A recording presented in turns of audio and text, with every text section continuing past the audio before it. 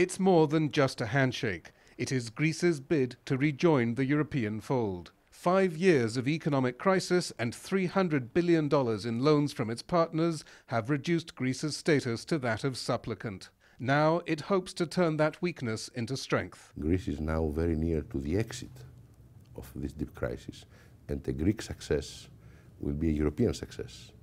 And because Greece has been hit very hard by unemployment, we have lost 25% of our GDP in the last 6 years of recession.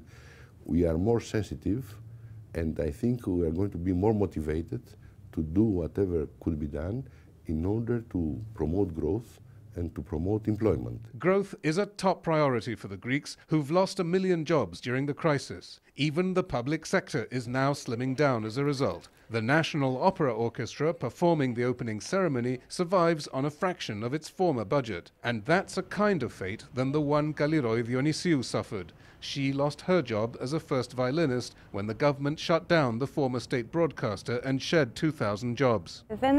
I no longer believe in Europe, I'm sorry to say. I'd like to belong to this family, but I don't believe it supported either me or the country as a whole.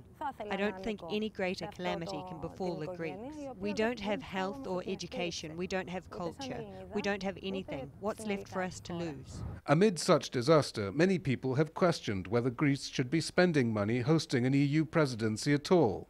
Greece aims to spend under $70 million, about a third less than the cheapest recent EU presidencies. And that, the government believes, is a bargain if it wins key goals, convincing Europeans to place growth above austerity to create jobs, and to help Greece police European maritime borders against illegal immigration. The EU's wealthier member states have established their economic and political supremacy during the crisis. Greece is presenting its presidency as a moment to emphasize equality and democracy. Psaropoulos, Al Jazeera, Athens.